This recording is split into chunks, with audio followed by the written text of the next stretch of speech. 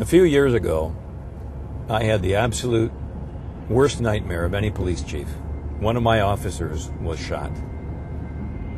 I never want to live that again. My name is Scott Knight. I am the chief of police for the city of Chaska, and we are located 20 miles to the southwest of Minneapolis. Our mission is to be the best small town in the state of Minnesota.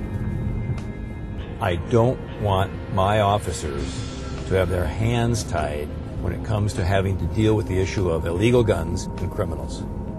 And it is beyond me. Why is Congress fighting us? In order to do good policing, you've got to have good information. Where are the guns coming from? Who's buying them? And how are they getting into my city? It's that simple.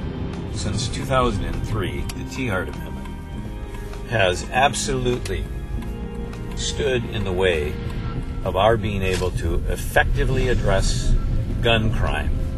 The T-Hart Amendment clearly limits our ability. It does not let me know about data in regard to trends, in regard to sources. You know, everybody talks today about connect the dots, share information. We cannot connect the dots.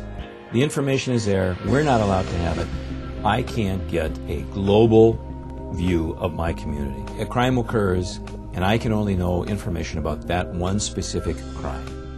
I cannot know about any crimes happening around me, happening in my neighboring communities. It provides a shield for the rogue gun dealer.